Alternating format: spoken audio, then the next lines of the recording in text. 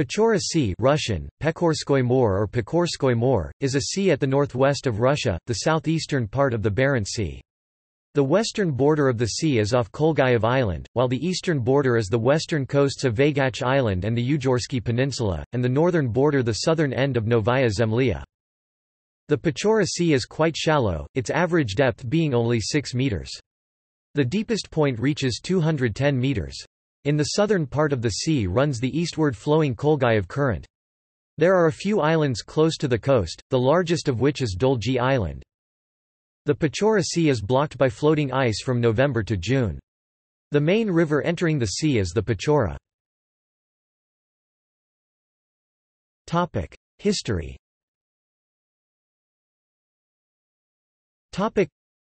Historically, before the adjacent Barents Sea was named as such, the Pechora Sea's own name was already established. The rest of the present-day Barents Sea was known then as Sea of Murmansk, Murmanskoye More. The Pechora Sea was used as a starting point of the exploration of the hitherto unknown icy seas lying to the east. The earliest recorded voyage across the Pechora Sea through the Ujorsky Strait was made by early Russian explorer Uleb, from Nizhny Novgorod. Uleb's passing into the Kara Sea was recorded in 1032. Russian Pomers, the coastal dwellers of the White Sea shores, explored this sea and the coast of Novaya Zemlya since the 11th century.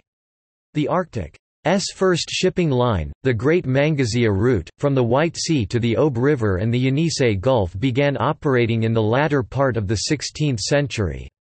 This line opened up the way to Siberia. Riches and it worked until 1619, when it was closed for military and political reasons, for fear of possible penetration by Europeans into Siberia. Ecology.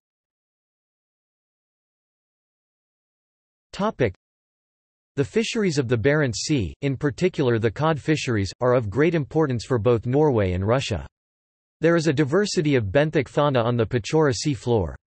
In addition, there is a genetically distinct polar bear population associated with the Barents Sea.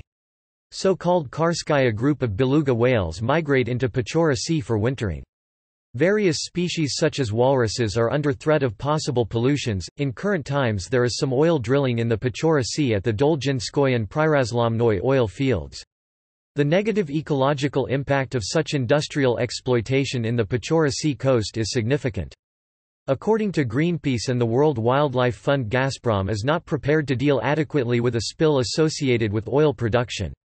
As such, in September 2013, Greenpeace staged a confrontation with the Russian Coast Guard in which Greenpeace activists approached and attempted to scale a Gazprom drilling platform. References.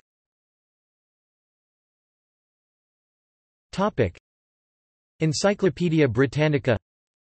Sav Dali 2004, Benthic fauna in the Pechora Sea. In Oslo database. Norwegian Polar Institute, Polar Environmental Centre, Akvaplan Niva, Tromsø, Norway, 10 September 2004 1. Benthic fauna, 2. C. Michael Hogan 2008, Polar bear, Ursus maritimus, globaltwitcher.com, ed.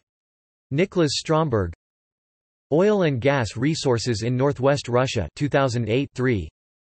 S. A. Ogorodov 2004, Human impact on coastal stability in the Pechora Sea 4. Leonid Sverdlov, member of the Russian Geographic Society, Russian naval officers and geographic exploration in northern Russia. C. Raymond Beasley, The Russian Expansion Towards Asia and the Arctic in the Middle Ages to 1500. The American Historical Review. Line notes.